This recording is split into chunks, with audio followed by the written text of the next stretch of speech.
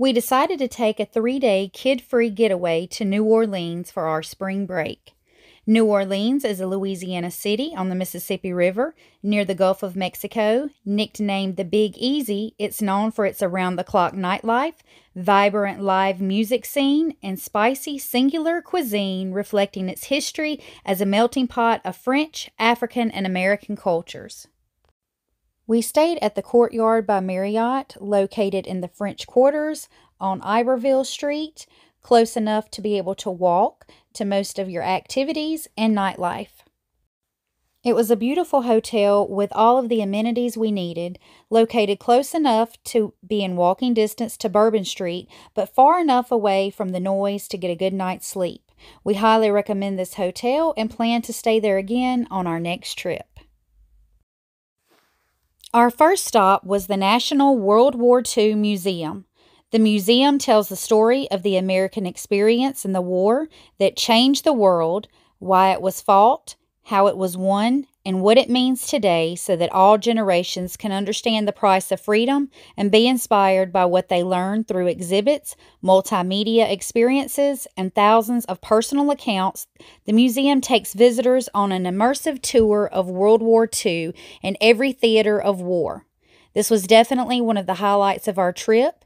The museum is so large it would take hours to take in the experience and to learn all that was given.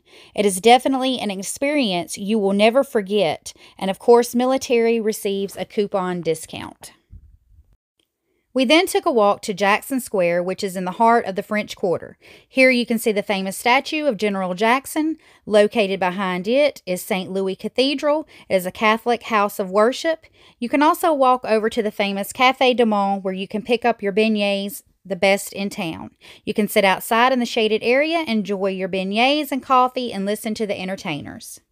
All I was in the door. And the doors, please, please. Oh, boy,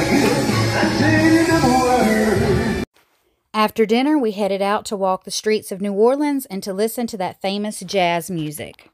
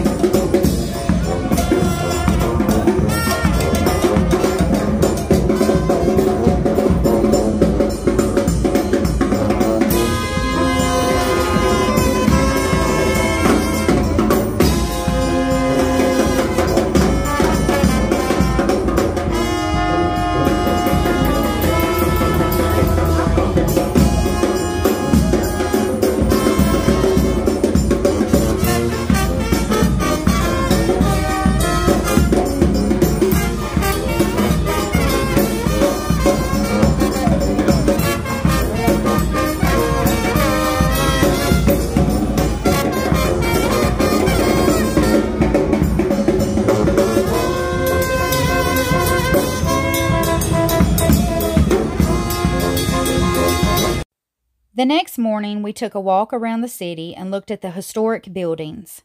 Our hotel booked a bus tour.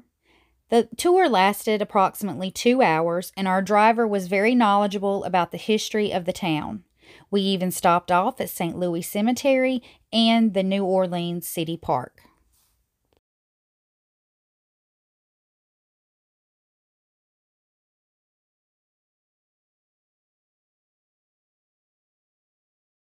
City Park is the 6th largest and 7th most visited urban park. It's also home to the world's largest collection of live oak trees, some dating back as far as 700 years. Now, when I let you off this bus trying to get close to these live oak trees, if you kill one, I don't know you.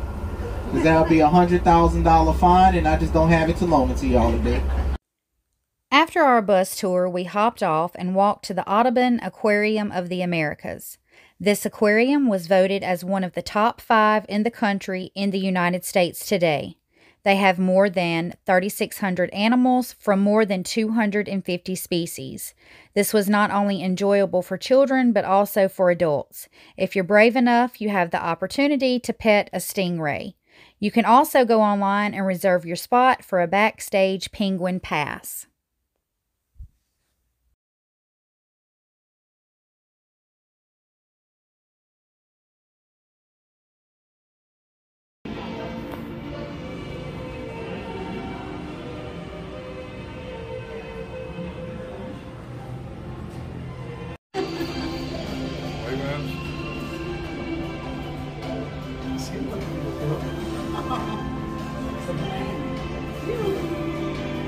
What's he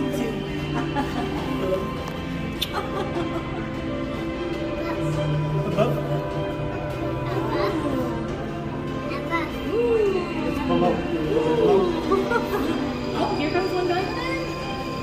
Now they're coming.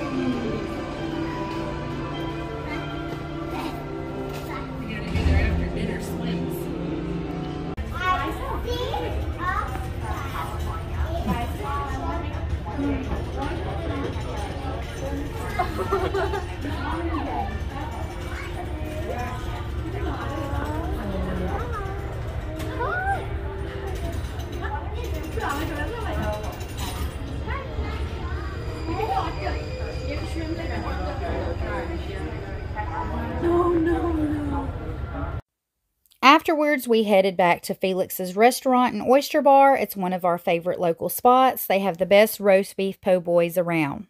We were also able to catch a glimpse of a film production happening in Jackson Square. And on our last day, we hit a large flea market and headed back to the city park to look around the beautiful sculpture garden. Even though we're from Louisiana, it's always great to visit New Orleans and experience firsthand where a lot of our culture originated from. I hope you can take this opportunity to visit this beautiful historic city and enjoy it as much as we did.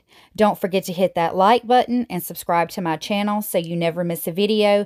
And as always, thanks for watching. I'll see you next time.